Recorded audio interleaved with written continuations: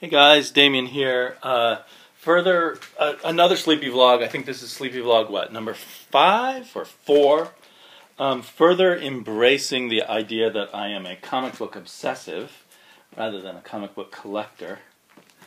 Not that I don't do a little bit of comic book collecting, I do a ton of comic book reading, but I do a ton of obsessing over things. I thought I'd just look at some of the things that I've obsessed about over the years, on and off, fed no doubt by the community. I've been obsessed with Commandy, in no particular order here, and I've on numerous occasions taken the Commandy archives and omnibuses out of the library also, and I own all of the Commandies that are available on digital, which I think is about 27 of them. I own them also digitally, most of which I own in hard copies.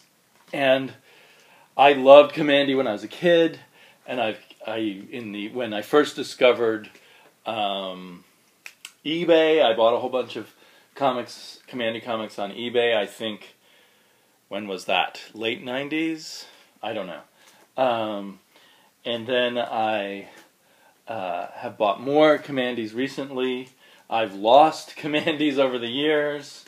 Certainly don't have any that I had as a kid. But yeah, I've joined in, so I thought I'd start with Commandy. This is a book I've obsessed about. You know, a lot because of the Jack Kirby art. It's kind of the ideal boys comic book, really. It's kind of weird, Commandy the Last Boy on Earth, but there are definitely other humans that show up every now and then. But essentially the human race is gone, and talking animals have taken over. So for a long time my obsession did not extend to the non-Jack Kirby issues, but now I want to have them all. And when they come out in an omnibus of some good quality, I'll definitely buy that. And I will continue to buy all. If they release more on digital issues, I'll buy the digital issues. I will look for better quality copies of the ones that I don't have in good condition yet. There's a few. I guess I don't have Commandy #1 anymore, and although I have the reprint of it. There's a few of the earliest issues that I don't have in single issue copies. But I certainly have everything in one version or another, and I will be happy to continue to get different versions of them. Except I seem to refuse to get these, but maybe I'll break down, these omnibuses that aren't printed on very good paper. If they're going to be comic book quality paper, I might as well just read the original comic books. I'd love an oversized, slick copy. So another thing that I've obsessed about on and off, and I'm obsessing about a lot right now too, is, thanks to things like this, is The Spirit by Will Eisner. Considered, it's not even going to fully show.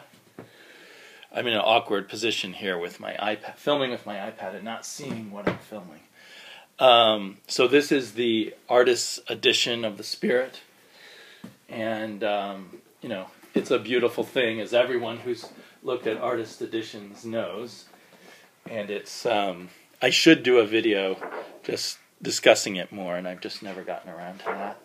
And I want to enjoy it so much that I kind of put off, you know, I should spend a whole day just reading it and looking at the art. To me, the Spirit series, at least the later part of it, where it was really like from 1944 on, or 45 on, just brilliant, engrossing. Every story, or almost every story, feels different. So I have amassed a lot of Spirit stuff, some of which I've shown before, or most of which I've shown before, and I don't have everything here, and I haven't collected everything yet. There's lots of Spirits done in recent years that weren't by Will Eisner. Perhaps they started doing that in the 90s, and come on and off. There was a really cool Darwin Cook series of the Spirit, which I don't have all of it of. And Spirit by Will Eisner has been published in so many different formats. I bought a few of these archive editions, but they're not really fully satisfying. There's a paperback from DC. Got the, as I showed recently, lots of kitchen sink spirits with the nice new watercolory kind of covers to them. The old Warren spirits, which need to go back in bags. So you just get a sense. I've obsessed about this now from age 14 to age 52. And probably will continue. My latest, I've got several copies of that one. Sure, my latest favorite item is this 3D Spirit, which I believe I got for half price. But it's kind of amazing. You don't have to spend a lot of money to get the Spirit but it's hard. It takes some hunting down. Because although some people sell some of these Warren spirits for a lot of money, I guess, but everything that I have is reprints. I guess the next thing to do is to hunt down the old Spirit newspaper sections, which is where they all originally come from.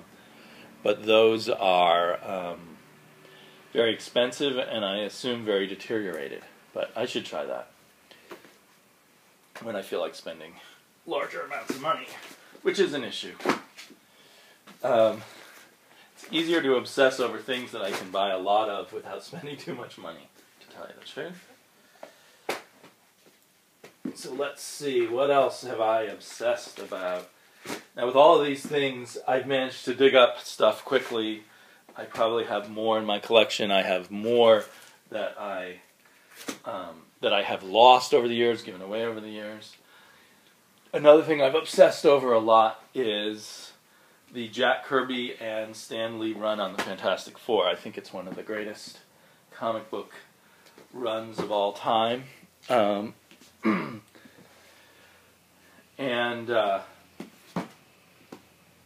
I own it in many copies and will continue to buy. I want to get the Omnibuy, the large size, oversized omnibuses of it. The first Fantastic Four I ever read was drawn by Rich Buckler. I don't know if I can find it here. It was this issue. It was Submariner versus the Fantastic Four in his new outfit as Sue Storm. They thought that the Submariner had kidnapped Sue Storm, but in fact, she had left Reed and wanted a divorce. So she was joining. Anyway, I don't know why I'm talking about that. But the thing is, Rich Buckler aped Jack Kirby's style, and it eventually sent me back to the originals, and I became obsessed with them, and I've read them in lots of different forms, and it's propelled me into reading other versions of the Fantastic Four over the years and keep coming back to them, hoping for something good. So anyway, that's another thing that I've obsessed over at times. A little surprising even to me is Wolverine. There was a time, so some of these I'm currently obsessed by, some I'm not, but there was a time when I was obsessed by Wolverine, and pardon me, and part of what is surprising about that is it was all about, for me, the Mark Silvestri Wolverine. There it is. I used to own all the Mark Silvestri color Wolverines, and I went back and at the time picked up all the other issues. Now I just seem to have them in these cruddy essential versions. I did just recently, I remember buying off the newsstand the Chris Claremont, Frank Miller miniseries, and now I own it in hardback. So that was probably the beginning of Wolverine obsession. I am now utterly sick of Wolverine. I shouldn't say Mark Silvestri alone. I should say the Mark Silvestri, Larry Hama series. Was it Hammer? Let's see. Yeah, it was Hammer. Series of Wolverine I thought was really cool at the time. Another thing I've obsessed over, and I don't own any of the original issues anymore, I'd like to get color ones, is Warlock. And not just the Jim Starlin Warlock. As a kid, I think either I or a friend had this first issue of Marvel Premiere featuring the power of Warlock, in which Roy Thomas and Gil Kane took a character called Him, an obscure little character for Him from the Fantastic Four, and turned him into Warlock and sent him off to counter Earth. And there was a really cool little run of Gil Kane Warlock, which was wrapped up by Herb Trimpe in the Hulk. And then suddenly Jim Starlin, my favorite artist at the time he was active, popped over from Captain Marvel to do Warlock. And that was extremely excited. I remember being extremely obsessed by it and by Starlin's artwork and the Warlock's plot and characters, and spent a lot of time obsessing about that as a kid. So, there's that. Another huge obsession, which goes back to early comic book buying times, is the New Gods. And I used to own scattered issues of the New Gods, and then sometime in the 80s they came out, and I don't own them anymore. They came out with these Baxter paper editions, and I own all of those and save them. And since I bought another full run of those, the New Gods, the 11 issues of Jack Kirby's original creation, and I'm also was obsessed by Mr. Miracle, who's part of the whole Fourth World plotline world. I never got into as much Forever People, but I still, really like them and like owning issues of them. And there's also Jimmy Olsen, which I know I have a trade paperback of that, but I can't find it. And the obsession with the New Gods has led me to buy lots of later versions of all sorts and of all sorts of quality. And often I've picked up issues of comics just because there's some kind of New Gods Fourth World connection. Like I bought the first issue of Vibe recently just because of the Boom Tube connection, but I didn't really get into it and I didn't continue buying Vibe. But so it just goes on, the recurringness of all that Kirby created in the New Gods. Of course, I just talked about that in my greatest comics ever kind of thing. Forever People. I won't show everything. And then it's even led me to pick up things like Godland for the kind of referentialness to the New Gods that has. So yeah, and anyone seems to want to take a crack at the New Gods. It seems to me like Walt Simonson and John Byrne and multiple others. Now they're doing a little bit with them in Wonder Woman. And anyway, so that's been an obsession that's definitely come back over and over the years. Almost as much, or just as much as Commandy, I'd say. For me, the New Gods were like the first thing that kind of Kirby thing that utterly blew my brain. I think the first issue I got was about the Deep Six when I was 11 or something like that. Okay, another huge obsession that keeps coming back is Conan. And I've been looking at Conan artwork, as people may know, recently in my vlogs, and collecting more versions of things, particularly of Barry Smith period Conan. I've had these for years. I have a few more hidden away somewhere. At some point they reprinted all the Barry Smith Conan in these mass market digest paperbacks that you could buy at bookstores, or probably at newsstands and grocery stores. Even those say Stanley Presents on them, from Ace Books. And I've multiple times collected the Conan paperbacks. Lots of times collected Savage Sword of Conan. I don't know where all those went. Lots of other versions of Conan. All sorts of... I don't know how many times I bought reprints of the Barry Smith Conans. Conan Saga, which I don't seem to have anymore.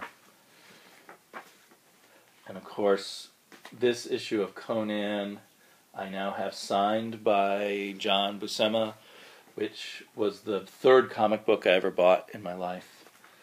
And I certainly obsessed over that comic book when it was one of the few comic books I owned.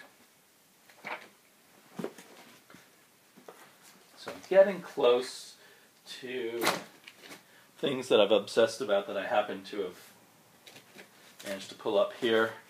One interesting little obsession back in the 90s was with Archer and Armstrong. I spent a lot of time hunting these down, and it kind of connects to Conan because it was, for me, a return of Barry Smith. And Barry Smith was doing the writing. I don't know if he created these characters or if Jim Shooter created them. They don't talk a lot about that now that they've revived Archer and Armstrong, about who created them. But Barry Smith's art was beautiful. His scripts were hilarious. Who knew he was such a good comedy script writer? I picked up the first issue of the current Archer and Armstrong, and it just seemed like a pale shadow of what Barry Smith did.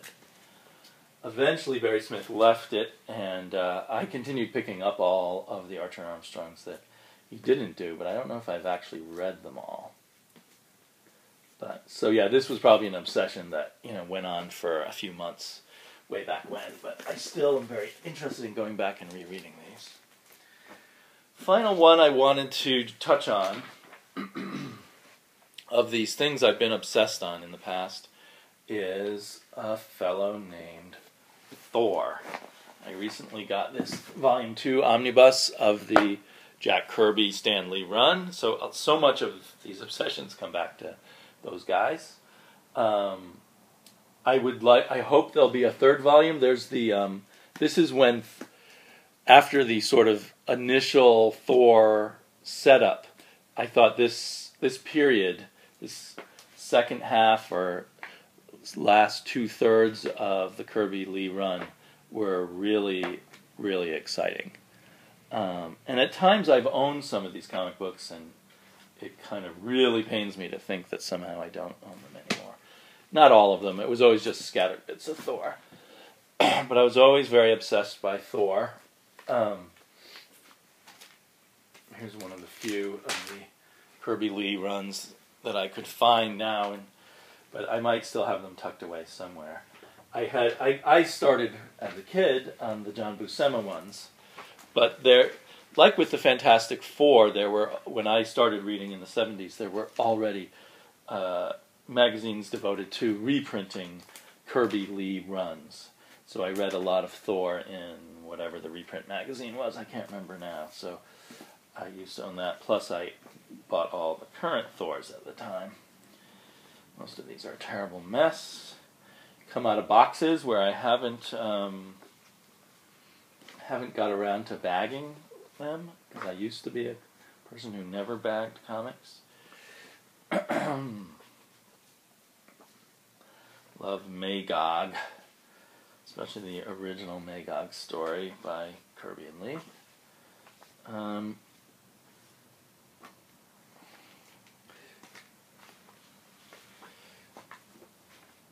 So I always remember more Thors. I've got to have much more Thor tucked away somewhere, but anyway, or foolishly given away. I used to own this, the issue that had this cover on it. As a kid, it was like the oldest comic book I owned. It was a 15-cent comic book, and I thought it was the best comic book I owned. I was just... Jack Kirby inked by Bill Everett was just incredible. So I think I have all of the Thor essentials. Certainly all the ones that were drawn by Kirby, but I think I have a few more beyond that. And as I keep trying to decide whether to buy the Walt Simonson Thor omnibus, which I've shown before, that my daughter and I keep getting out of the library. Here's some interesting black and white Thors. This one's Bizarre Adventures, Thor and Other Gods. Has an interesting Thor drawn by, what was his name, John Bolton? Yeah, John Bolton. Which is really beautiful to behold. I wonder if that was ever reprinted anywhere. And Marvel Preview Presents Thor, a black and white one. Who did this one? Oh, looks like John Buscema and Tony DeZun, yeah. But, and I even own this one, The Tales of Asgard, which is the recolored Tales of Asgard, which I also own digitally, which would also be in the backs of all of these other reprints I've got. Anyway, so here I am obsessing over my obsessions. I will later do a video about comics that I'm currently possibly obsessing about. I'm just out of time, and out of reach here is Tom Strong. Let's see.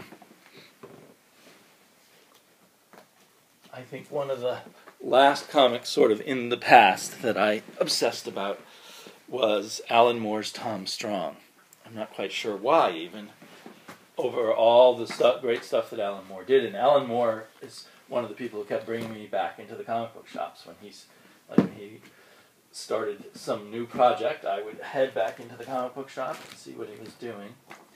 So Tom Strong just was super retro and faux nostalgic and everything. And for some reason I found it very compelling, and I bought all kinds of stuff if it was related to Tom Strong. But I kind of gave up pretty quickly after Alan Moore stopped writing it. There's one I just picked up a while ago and haven't read, written by Ed Brubaker. And then I thought it was so great, I gave away a huge amount of issues to my nephews. They've never even told me if they liked them. Most of the art was by Chris Sprouse, but they would often have flashback sections done by other artists. So it was always interesting what other artists would they bring in to do the flashback section. Anyhow, thanks for indulging me. If you've made it all the way through these silly little obsessions, talk to you later.